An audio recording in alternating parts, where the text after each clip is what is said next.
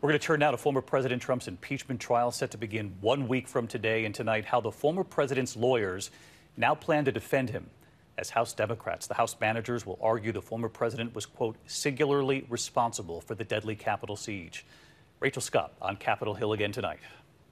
Tonight, in a sweeping 80-page brief, House Democrats laying out their case against Donald Trump, declaring him singularly responsible for the Capitol insurrection, calling it a betrayal of historic proportions.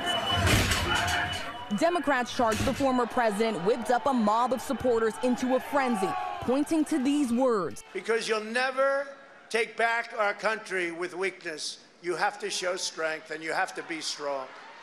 House prosecutors citing these videos obtained by Just Security as evidence of just how the crowd responded in real time to the president's words. Take the Capitol! Take the Capitol!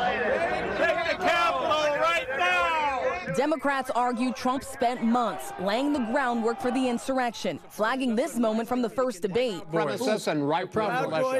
Stand back and stand by. And highlighting Trump's phone call, pressuring Georgia's Secretary of State to find enough votes to help him win. So what are we going to do here, folks? I only need 11,000 votes. Fellas, I need 11,000 votes. Give me a break. Tonight, Trump's lawyers responding, saying the former president did nothing wrong, claiming when he told this to his supporters, we fight like hell. And if you don't fight like hell, you're not going to have a country anymore. That he was talking about the need to fight for election security in general. They say the First Amendment entitles Trump to express his belief that the election results were suspect, claiming there is insufficient evidence to prove him wrong. That is not true.